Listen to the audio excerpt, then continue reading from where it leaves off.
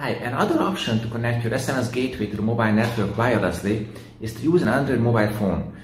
For example, I use my Samsung Galaxy A50 and I go to the website ozekisms.com and I download the Android version of the SMS gateway. And what this does is that it allows you to run the SMS gateway on the mobile phone, because this is a computer. It can operate the SMS gateway the same way a PC would. And the advantage of running SMS gateway on an Android mobile phone is that it can already send SMS messages to the mobile network. It has a built-in SMS modem. So by installing the SMS gateway on the mobile phone, you get instant access to the mobile network, and you can provide SMS services the same way as you would provide SMS services from a computer.